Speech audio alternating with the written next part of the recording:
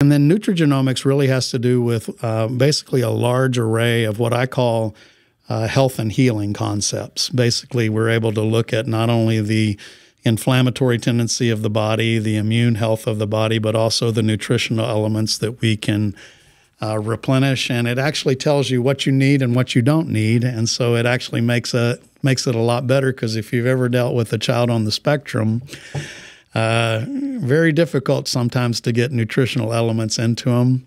And so you want to make sure that what you're putting in actually is what's required and not just the best guess.